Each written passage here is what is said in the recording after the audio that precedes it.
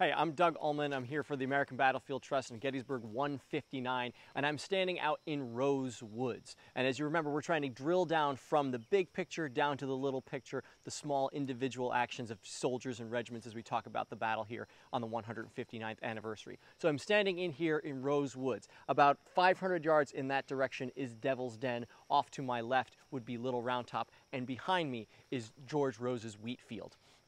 This is where on the afternoon of July 2nd, Hood's division is attacking more or less left to right across my front, across the camera's front, in the direction of Devil's Den and Little Round Top, and I'm standing in the area where George Tige Anderson's Georgia Brigade is going to fight through Rose Woods. While they are in these woods, they're going to be met by units of the U.S. 3rd Corps. This is the brigade of Régis de Trobriand of David Birney's division.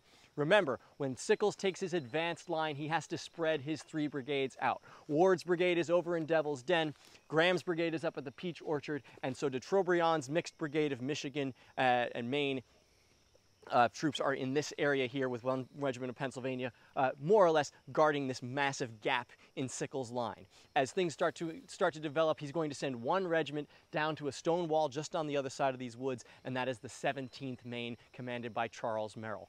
In this direction, the brigade of George Tige Anderson's Georgia Brigade is going to be moving in this direction, and we're going to follow the 9th Georgia, which by the end of the day will be commanded by a man named Captain George Hillier. We're going to walk in those footsteps and then go out to the Wheatfield itself.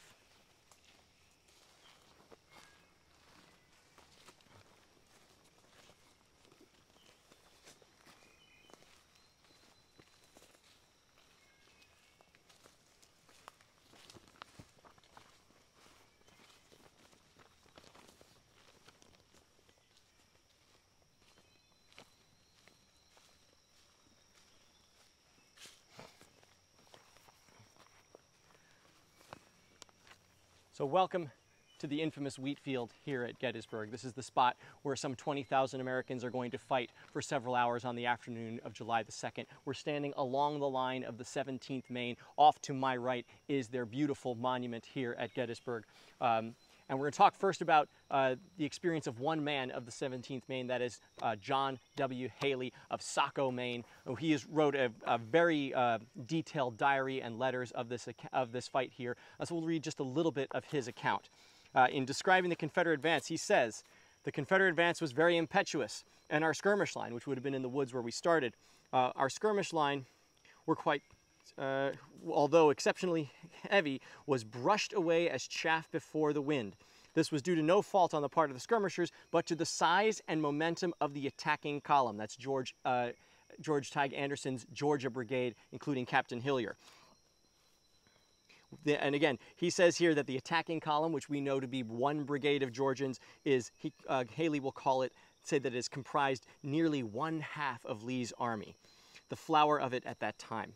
By the time our line was formed, the rebel column had arrived at the opposite edge of the woods, and although we opened a brisk fire on them from behind the wall, it didn't seem to check them much. As they drew nearer, our fire began to tell on their ranks, which were more dense than usual. We peppered them well with musketry, while Randolph's battery, that's the guns over there, commanded by George Winslow, while Randolph's battery, which was on a gentle rise in rear of us, delivered a dose of grape and canister every few seconds.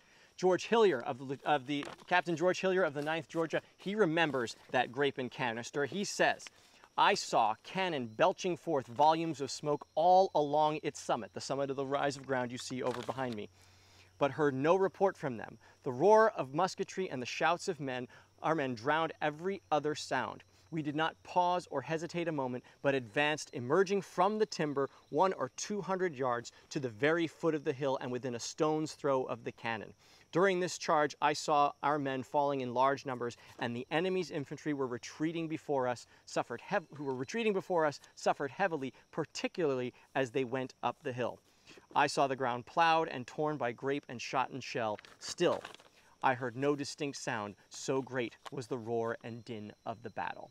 This is more or less the opening shots, the opening phases of the fighting in the Wheatfield. The main men of de Trobriand's brigade are going to be pushed back all the way to the guns. They're going to hang on just a little bit longer until Second Corps reinforcements come through here, and then the fighting is really taking off. But just imagine, Captain Hillier of Georgia is saying that the firing is so loud that it drowns out every other sound, and the fighting in the Wheatfield has just begun. That's great stuff, Doug. And let me just say that Doug mentioned that this is the opening sort of phase of the Wheatfield. And from these videos, you're not going to come to understand the Wheatfield. Try reading a few articles and a few books, and you still might not get it.